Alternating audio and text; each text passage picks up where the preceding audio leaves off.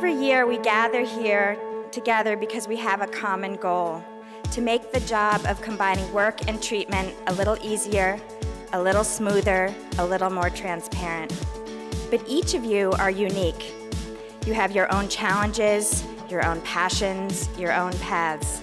Well, work has been a part of my self-identity for my entire adulthood. We're going to talk about working through treatment, which is obviously at the heart of everything that Cancer and Careers does every day, which is how to help you get the job, keep the job, be at the job, grow at the job, make new decisions about what you want to do, find the next job. It really is about taking stock of who you are and what your needs are and what you're hoping to get from your workplace. How important is work to you? You personally, what does work mean to you? And what information do you need to make a good decision about how work plays into your cancer treatment and recovery?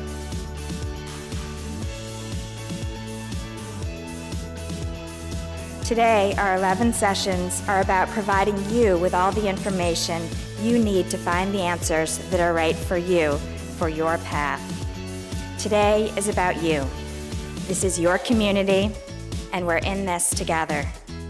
We also can't forget the other roles that work can play besides that contribution to the world and those financial and health insurance pieces, but it can also be part of your support network, your community, your coping skills.